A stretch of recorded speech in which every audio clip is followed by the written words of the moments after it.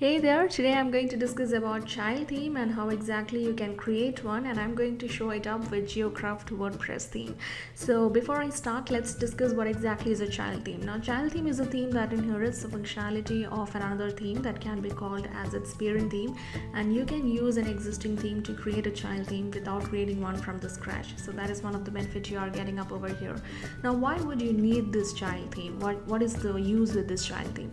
Let's say you have made any changes to a themes file, and then in the near future the theme update comes and you update the theme files. Now everything is gone, you lose everything, and all the files are likely to be overwritten. So in order to avoid this, you can create a child theme that will allow you to make changes without affecting the original theme's code. Okay, you can make a separate set of files that you can use to customize the theme without affecting the original theme. So let's see how exactly you can create a child theme. So what you need to do, you need to log into your website with an FTP client and then navigate to WP content, you can see, and then themes. And over here you will find there are many folders, one or more folders, each which represent a theme that is installed on your site. Over here I have got my Geocraft theme. Okay, I'm going to show you up with my local host over here. So in order to create a child theme, what I need to do is I'll create a folder and I will name it Geocraft theme # child theme. Remember one thing, you need to name the parent theme over here. Okay, whatever is the parent theme, you need to put that name over here, and then you need to provide a hash and then child theme. Okay, so this is how you name a child theme. Now next step, what you need to do is you need to create a style.css file. You can see, just copy these lines, whatever it is.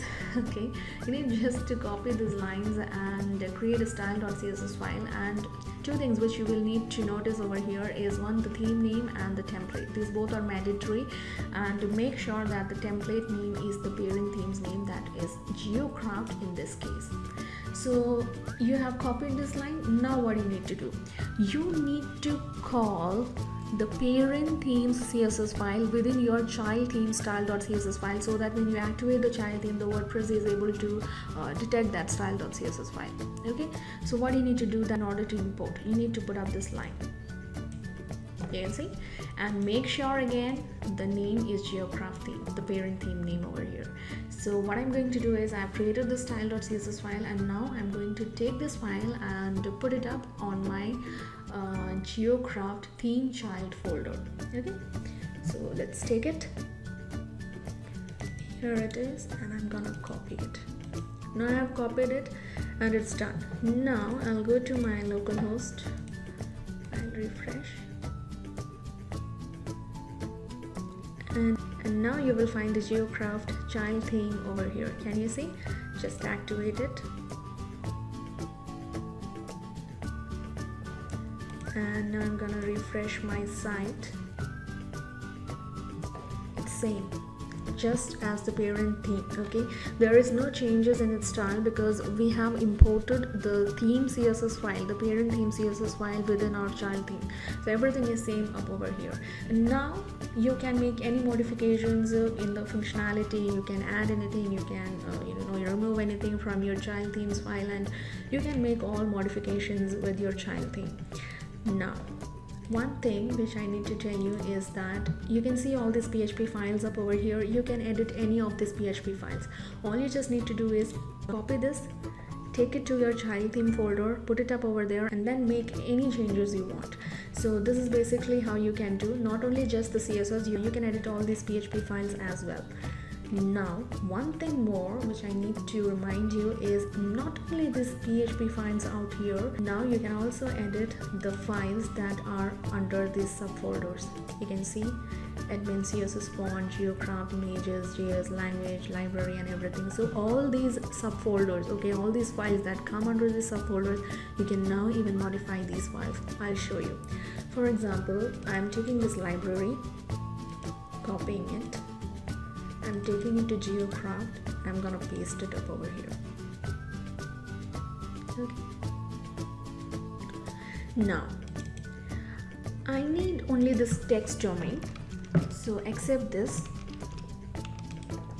I'm gonna delete everything.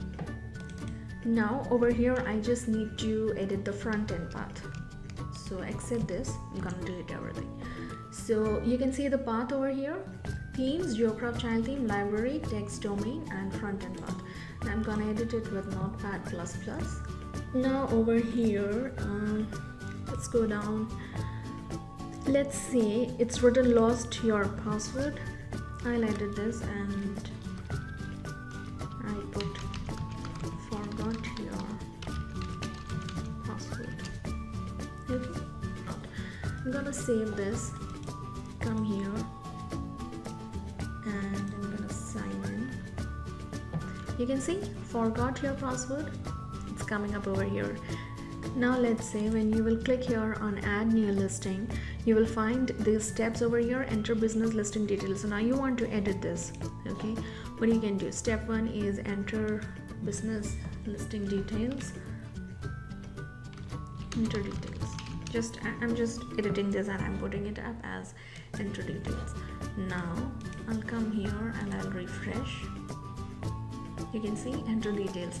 So it's just to show you how exactly the things are changing here in the front end when you are modifying it in the child theme. But again, one thing which you need to remember here is the changes are only coming up in the child theme. Your parent theme is not affected with it. You can see enter business listing details, this is coming up with the parent theme. Also when you will find here at logout, you will find it's written lost your password. So the things are same. Okay, you have made the modifications in the child theme, but your parent theme is not affected with it. So this is how exactly you create a child theme. And similarly you can copy all those files, okay, whatever you have got in your parent theme. You can take the subfolders and you can edit all these files that are coming under the subfolders. So try this, and even if you make a few changes, spare yourself from getting nasty surprises next time when your theme update rolls around. So create child theme, and thanks so much for watching.